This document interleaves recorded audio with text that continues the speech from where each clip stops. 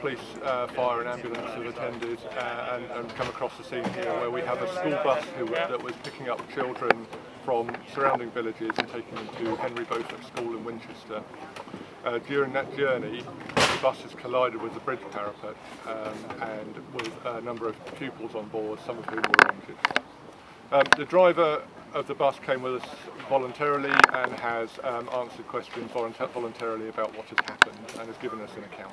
There are various systems in the bus that will tell us exactly how fast the bus was going. We believe there is CCTV in the bus that will tell us, that will give us vital information about what happened in the immediate moments before this crash.